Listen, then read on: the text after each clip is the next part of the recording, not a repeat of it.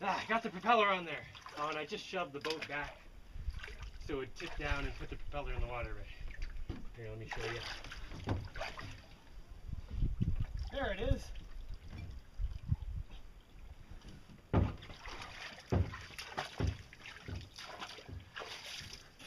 Let's see what happens when we turn it on.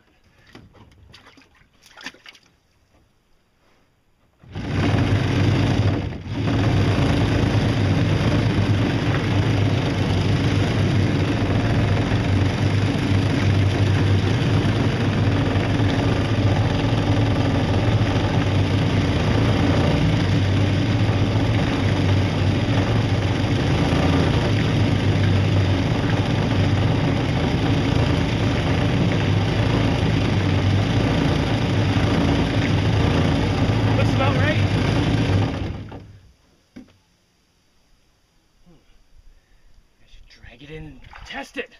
This is only on 3 solar panels right now. Full power would be 4 solar panels, like at noon. And I haven't hooked up the batteries yet. And the batteries are hooked up charging, they're just not motor controllerized yet. I'll worry about that later. Good, still floats with all the weight in the back. Should still float with me in there. So I was thinking maybe I should test my solar boat propeller tomorrow. Yeah, definitely tomorrow. Oh, look at that sky. Oh, blue skies, yes! Just had 2.5 days of rain and clouds. And I have a new GPS thing that seems to be more accurate than the old one that's like 10 years old. Someone sent me some Bitcoin and I was gonna get a handheld GPS, you know, those ones you use for hiking, but they all use like AA batteries, which is such a pain. So instead, I got a tablet for much less Bitcoinage. It was refurbished. I got it on Overstock. Don't ask me if it's any good. Ask me in like a year. I don't know. It seems to be working so far.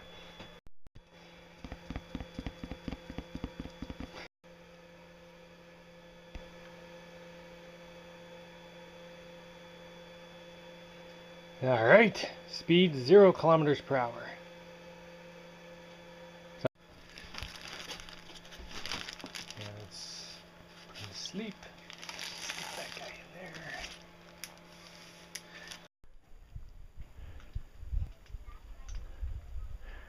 there. All right, let's go hit the water. All right, got my thing on. Got some open water ahead. Oh, hit some clouds. There's blue sky over there though. I'll just wait for that. Come. Maybe I should just go finish putting my speed controller together so I can run on the batteries. Nah, I want to do a solar test first. Oh, seriously, it is so cloudy right now. Alright, I'm gonna wait a bit. Maybe I'll go work on my speed controller. Probably get that done by the time the sun comes out.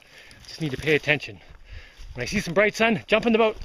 Oh, sun's out! Move it, move it, move it!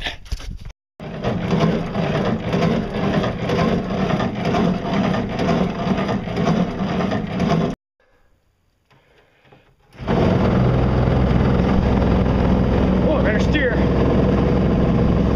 Oh, I gotta get that rattle out of there at some point.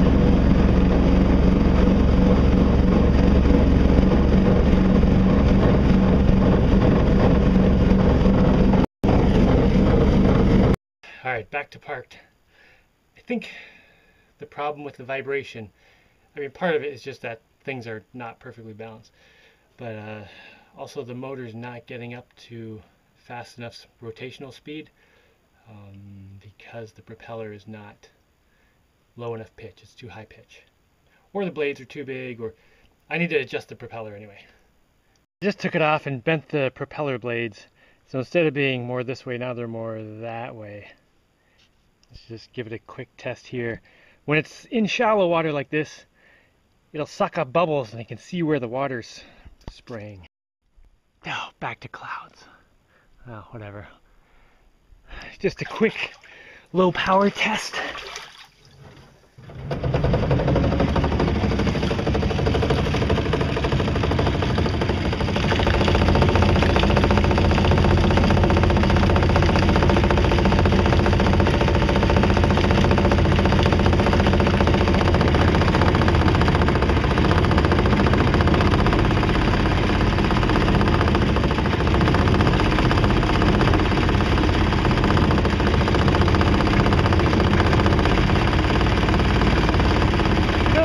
like it's squirting a little better than before. There's a little bit more sun now, and the vibration's dying down, so I think it does have a lot to do with the rotation speed. It is looking a lot better with that. I just want to get some full sun for like 10 seconds so I can look at it here. I'm trying to keep in mind that when I first did this propeller, the one for the pedals, it took a few tries before I got it to be good. And by good, I mean it was like 3 times as fast. Like the boat went 3 times the speed, 2 or 3 times the speed as it was when I first put the propeller on, before I made adjustments. So hopefully it goes the same way with this one. Of course, there is always that possibility that it just plain sucks. Alright, while I'm waiting for the clouds, let's get this speed controller situation under control. This is the throttle thingy. I've actually been using heat shrink tubing. I bought some a little while ago. Keep it dry. Now I'm just going to follow the rest of the instructions. Put this stupid thing together. Right. What is this pile of wires? I got the speed control totally hooked up. And if I turn it on, down here I get blinking green, red, red, green, red, red. And I looked up what that means. It means low voltage.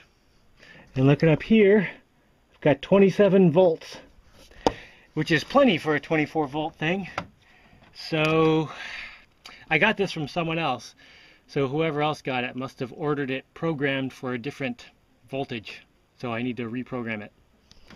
That means taking off this little plug, and there's one of those USB printer cable thingies. I have to connect that to my computer after I go to the website and download the program and blah blah blah blah blah. I'm doing that later.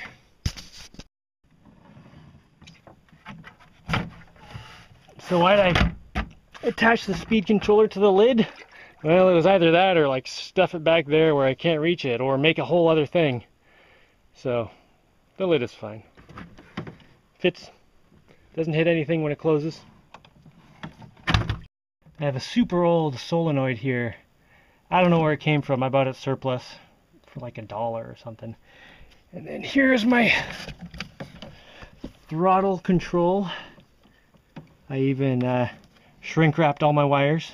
I did that on all my wire connections. Very nice, very nice. So this, right now, I'm just gonna put it on there and then, you know, turn it. I might make it like lock in here at some point. The thing is, the way it is right now, it's spring loaded, so I have to hold on to it anyway, so, you know, it's fine that it's just sitting there. That way it's easy to put away too. I'm done with this for today. I'll look up the speed control program tonight. It's on their website. Oh, and I've been waiting for the sun all day. Oh, and look who just came out. Except it's way low in the sky and doesn't really help right now because it's like 4 in the afternoon. So, yeah, I'm done. Play with this more tomorrow.